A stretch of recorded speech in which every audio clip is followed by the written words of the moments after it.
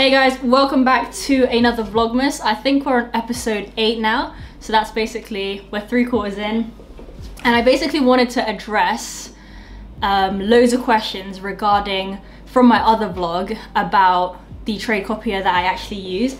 And I'm genuinely convinced that you guys don't watch my videos, or at least you don't listen, because I literally named the trade copier that I used in the first 10 seconds.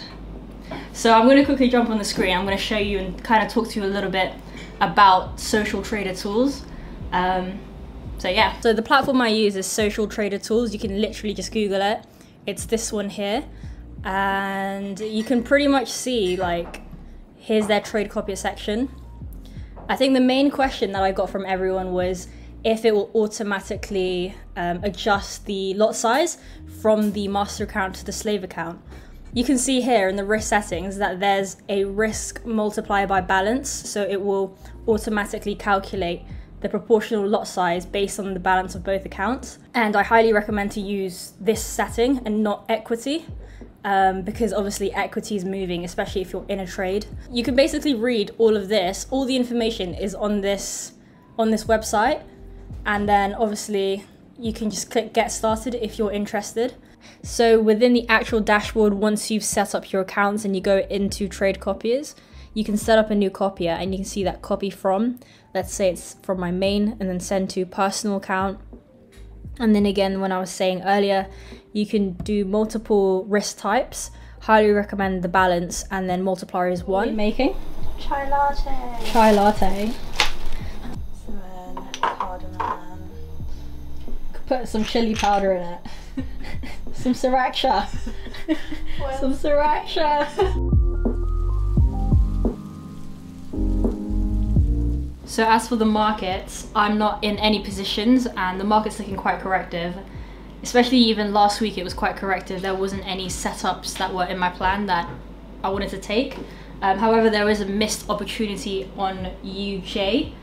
From last week, we had the retrace at around 9 AM in the morning.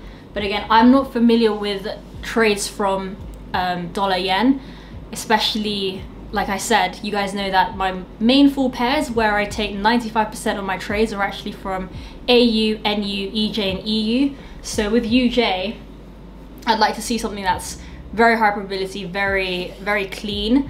And yeah, just how we impulse down. This is definitely more of a valid trade. And again, this is why it's going into my ASR for my other opportunities. Again, I'm going to put up on the screen, but that is probably locked in around 1.34, running at around 2.75 at the moment. It's currently 2 PM on a Monday.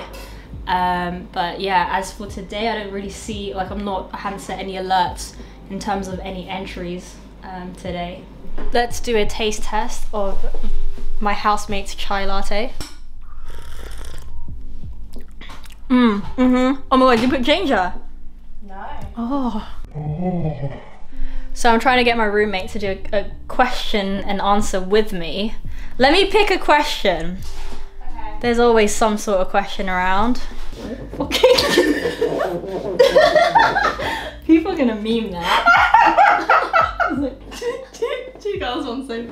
Oh hell no! Oh no. Okay, Right. I'll just... So the question is, hey, how do you keep focused when you're on your work blogs? Okay, I stay focused by making a list. For example, if I were to be writing an article, because I did fashion journalism, I would write what my hook is, what my paragraph is going to be about. So it won't, my list won't say write an article, because I don't find that helpful at all. Yeah, it's like having clarity on, like, it's making a task and then actually having actionable steps towards it. Exactly, breaking it down. Yeah, it's like, otherwise it gets too overwhelming and you're like, nah, I'm not gonna do it. No, exactly. It's like, you need to have that clarity to know how to start and exactly what you're gonna do. I can't have music.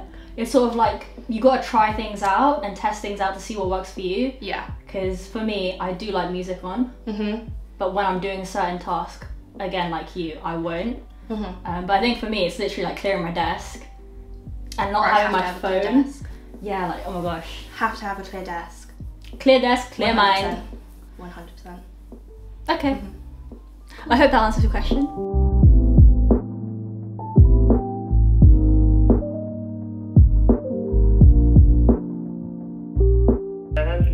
Hiya, I just ordered a pizza online, however I thought it was going to be delivered. Is there any chance that it can be delivered? Hello? Hello? You can't see me. Can't see me, can't hear me. I feel like this is always a sign, like when I order something, it's like God being like, stop wasting your money. I did try and persuade you. So it is currently much later in the evening. I've just come home, had a shower because I went to the gym, so hair is extra floofy. But yeah, I thought I would just check in and end the vlog here and probably do an evening forecast. So it's just been a new day in the markets, so we'll see how the market's been looking. There was a couple of positions that I was eyeing, but I'm just quickly scanning now, like it's been invalidated. Earlier today, woke up like super early, like 5, and usually once I'm awake, like I can't go back to sleep.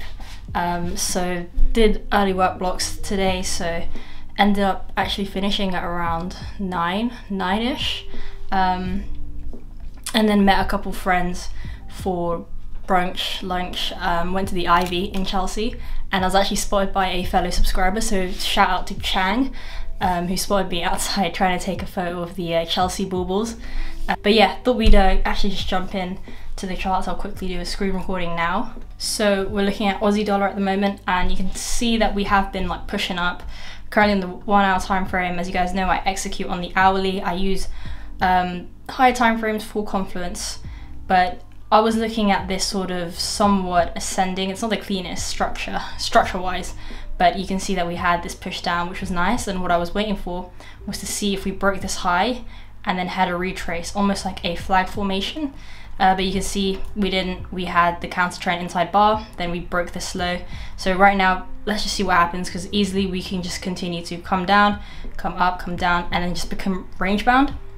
So for EU, we can see that we've just pretty much been range bound, and you know, you can say support, resistance, whatever, but you can see this whole range here. If you want to see it as a pattern, in fact, you can definitely see like a double top area right up here. And then for those who do trade patterns, can say that this is going to form a 3-touch pattern, but let's see if we push down or if this actually turns into a much larger sort of flag to the upside. Because again, if you do want to look at the higher time frames, you can definitely tell that there's some sort of momentum to the upside. But I mean, this is why I like to trade how I'm trading now. It's a lot more refined, it's a little bit more mechanical. I'm just taking price for what it is. None of these trend lines, none of these zones and stuff, and I'm just seeing how price is, and I can definitely tell it's corrective. It's not the kind of price action that I want to be involved in. So for EJ, same story. I think these euro pairs have just been correcting, and I'm not interested until we get some sort of clear momentum, clear direction to the upside or to the downside, and we'll see what happens. Over this UJ position that I had missed, so essentially the short would have been at this retrace, would have taken it at a 15 pip stop loss, and the moment we broke this low, I would have trailed my stop to up here and then just continue to trail it to around 1.4%. You can see we absolutely smashed and reversed. So yeah guys, that is the evening forecast. Just wanted to say thank you for watching this video. If you enjoyed it, this is definitely more of a chill vlog. I appreciate you if you did get to the end. Smash the thumbs up button if you liked it, and I'll see you guys in the next Vlogmas. I can't even see the letters. Alright, cheers, bye. Yeah, I can hear you. Shabuya, shabuya, roll call.